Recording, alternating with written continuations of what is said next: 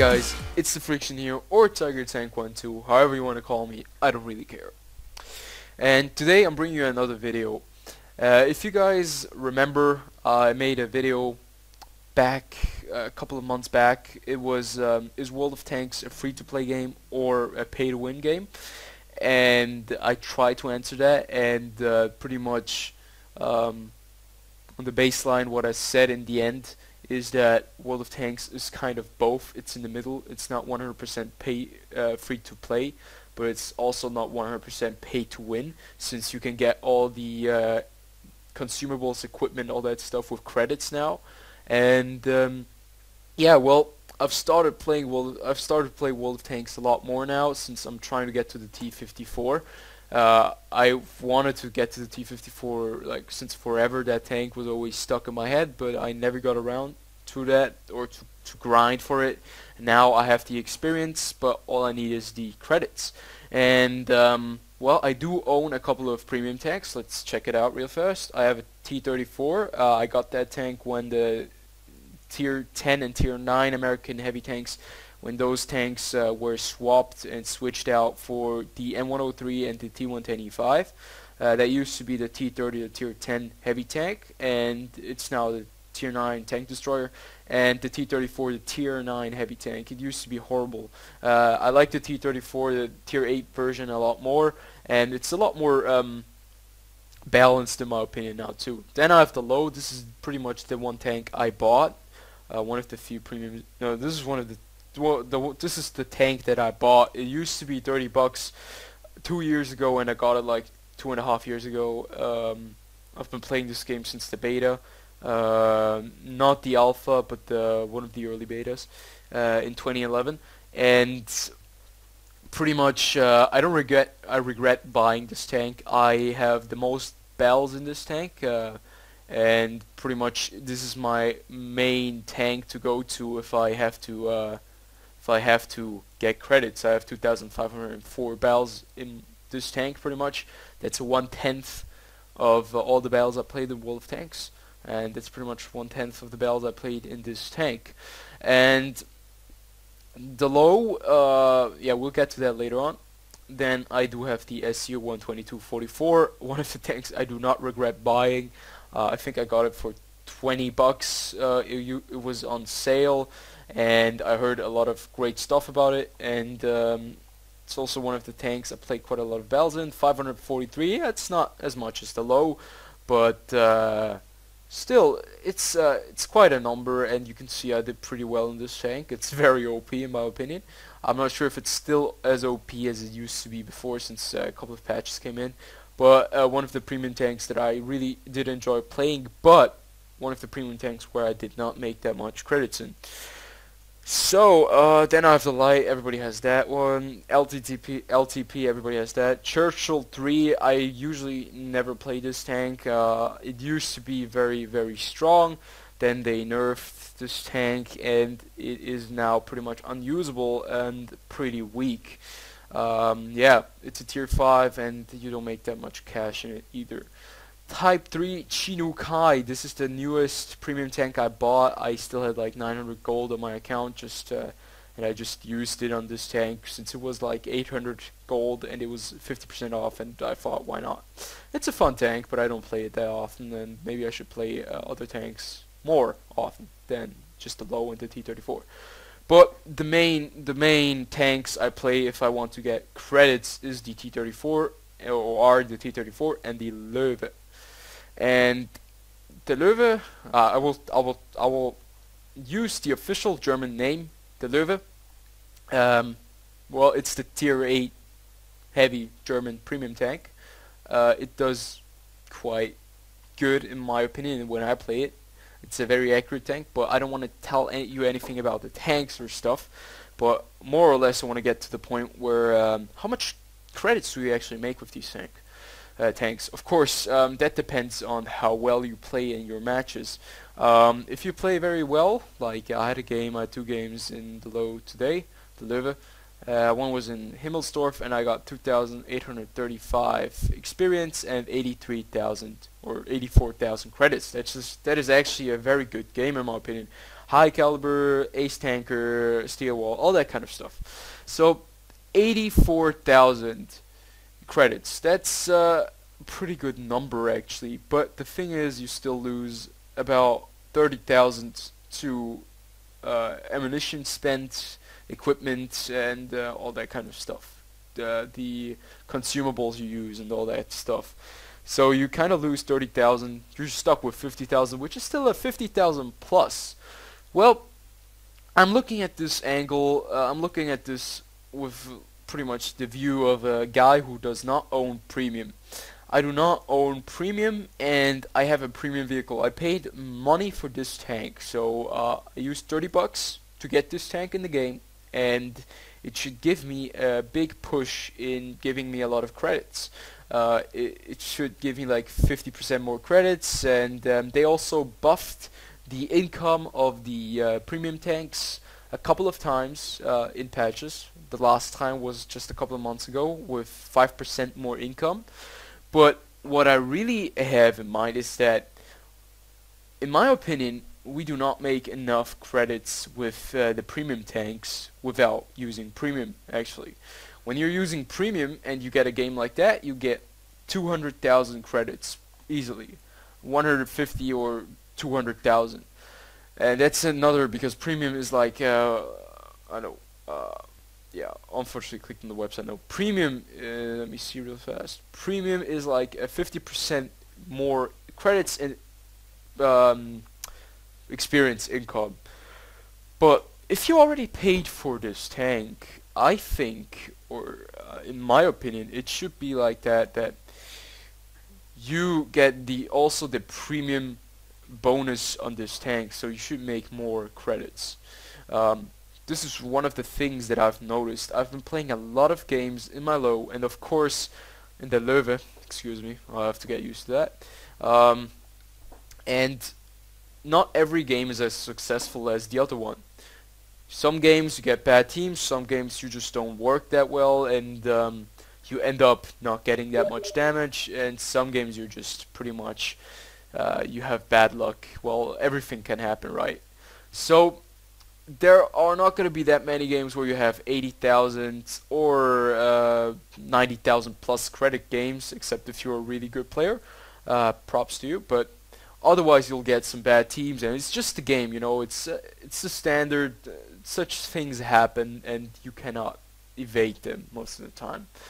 So that's pretty much, in my opinion, that's why you have to spend so much time on grinding credits and playing these tanks. And if you don't have these tanks and you're trying to go to the tier 10 branch, or to get a tier 10 or a tier 9, it's pretty much impossible to reach that level, only if you really dedicate yourself to this game, like really every afternoon, and you play small tiers where you can make a plus and you can do damage. And I think that is really, really bad if you already have paid for such a vehicle, even though the T-34, in my opinion, I got it for free. Still, I think we should make more credits off of these premium tanks. And this is the one problem I have with World of Tanks. It's that you pay a certain price, you pay real money to this game, to the company, and you don't really receive that much back in return. The one problem I think is that World of Tanks is always changing the things around. I think I make more money now on my low and T-34, but still they have to, since the price is up for this tank is, if I look at the price right now, this tank is, if I sell, no, let's see in the research tree. This tank is the price of 12,500 gold. That pretty much equals 50 bucks. 50 bucks for this tank, and you do not have premium on it.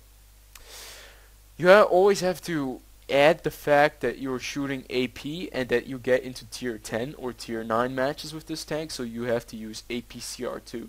So that's gonna be another 4, 5, 6, 7,000 you're gonna lose. And why doesn't it resupply automatically? Holy crap, I can add a lot more shells into my low. It's kind of weird. So I'm sorry.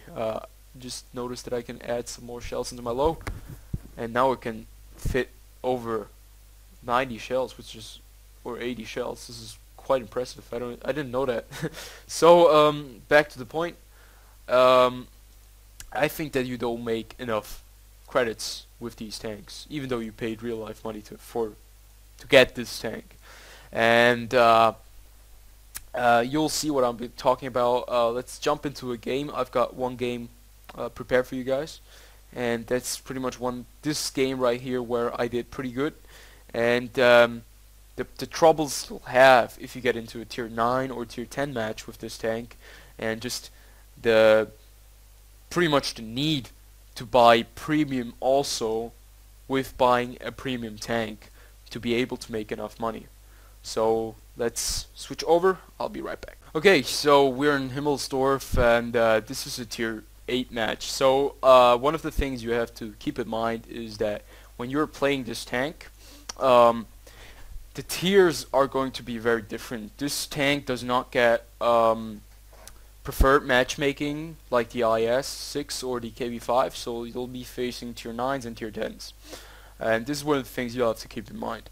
As a tier 8, you can do, in a tier 8 battle, you can do all the damage you want, and you can see that I'm pretty much having a really good game here because I can use my armor to my advantage, I can use the gun to my advantage. I don't have any other enemy on the other side who has a bigger, who has like a higher caliber than me than some tanks like T-34. It's just that it's all quite even, and there are a lot more lower tiers, so it's going to be a pretty easy game for me. That's exactly how it should be. Like, no, that's not exactly. no, I formulated that wrong. I'll turn on the audio real fast. I'm sorry about that. It's not how it should be, but this is the perfect scenario for a tier 8 premium tank. You'll try to make money, and you'll face even opponents or on the same level as you are, and you're able to do a lot of damage, and that's exactly what you want to do. In this entire game you want to do damage, and damage is the main focus, pretty much. Damage and kills and winning the match. Winning the match will give you the most income, pretty much. If you win a match, you get the winning bonus, so you get a lot more credits too. They have changed a couple of things too, that if you lose a match and you played really well, you would still get a lot of credits, or at least if you get a medal, you'll still get at least the credit or the amplifier, like the enemy team that won, so you'll still get the credits in return, like the winning team if you did really well in a game. So the damage is the main or the most important thing right here. So I'm playing on Himmelsdorf, and the low here is very well armored in direct comparison to other tanks, but still you can see if you show your side armor, which is really big, your tank has a really big profile. It's very easy to pen your tank, and you can see it here, 7 right there. Just open fire at me, or shoot me, or shot me right here in my side armor.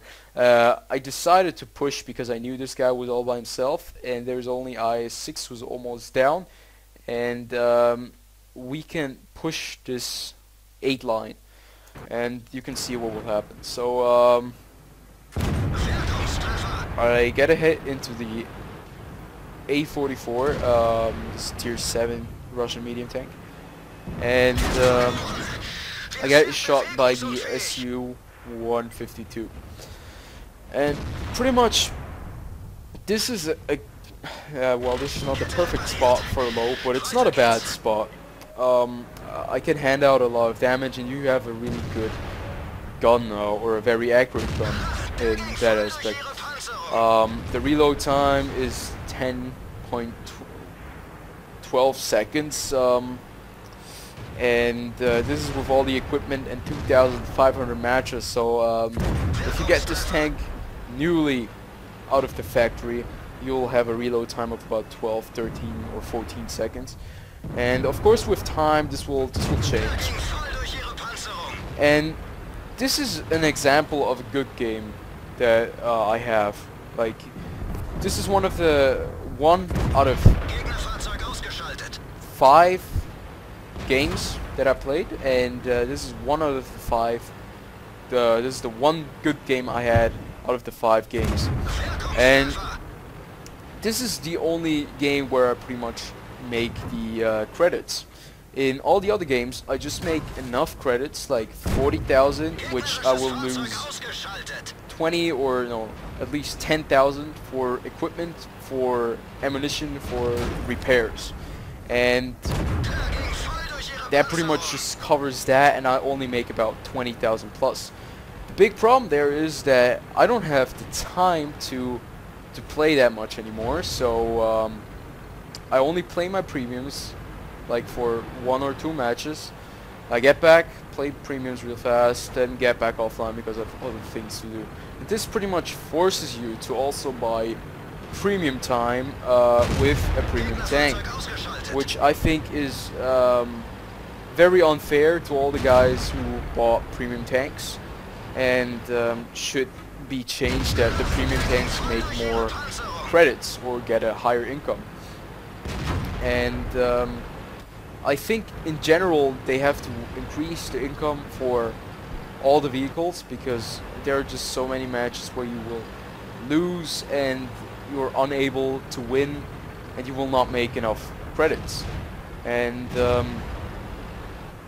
unfortunately I think wargaming will not do that, because buying premium is one of the main reasons, or one of the reasons, buying premium is pretty much just for World of Tanks the main source of income. The premium tanks are, in my opinion, not well. They are pretty well balanced, but if you only have a premium tank and you don't have premium, it will take you a lot longer. So I think they should really change that. And you can see I have a good match of 4,000 damage here. I got 14 hits in. I lost about 2/3 of my HP, and I had a good team. I had a very good team, and we played very well, and we beat the enemy team. And I made it in this game. I will switch over to the results real fast, and I'll tell you what I did. So as you can see, it was a victory, and I made 83,798 credits. That was 2,700 experience, and out of my 16 shots, I landed 15, and one of them was not a penetrating shot, and I missed one on the IS-6. I got a couple of medals and unnecessary stuff, and you can see how much credits I made. I made 59,543 credits. That's pretty much, I lost roughly 24,000 credits, and with premium I would have gotten 101,000. You can see that's a 50% increase, and I think if you own a tier A premium already and you paid the price for this tank, you don't need the premium, or you should not be needing the premium. You can see I managed to make 60,000, and this is a very good game. So you will not have a game like this every game you play with the Löwe. And this is what bothers me. So if you get into a bad game, you get into tier 10 match, you only do about 300, 600, 700 damage or 1000 damage, because you're unable to penetrate the higher tier tanks, which automatically makes you load APCR to be able to pen anything. You're gonna lose money, and if you're not running premium. And I know this is the strategy of World of Tanks or wargaming to make money, and it's very efficient, and a lot of people just don't really care about it. But I think, and I really want to know what you guys think, I think that they should change this, that the premium tanks at least make 20% more credits if you do not own premium. I think if you already pay 40, 30 bucks for a tank, you at least should get a equal amount of credits back for playing or for buying this tank. I mean, I got it for 30 bucks. I don't regret anything. I financed every tank through this tank, and I just think they should change this for the new guys or the other guys who paid 50 bucks for this tank, because I would be really disappointed if I get a tier A premium tank and I only make 50,000, and then out of those 50,000 I lose 20,000 for ammunition and repair costs, and I only end up with 30,000. I have to play 40 matches to be able to get to 700,000 credits, and I think they should definitely change that. And yeah, this was pretty much this video, and I know it's a little bit different. I had a couple of troubles. I had a little bit of trouble sometimes thinking about what I wanted to say, because you know, this is just a topic I didn't really think about. It's just this is a very spontaneous video, pretty much. So I hope you guys enjoyed. If you did, please comment and like. And I want to know what you guys think about this whole thing. If the premium tanks should earn more credits, or if this is completely justified. So I'll see you guys some other day.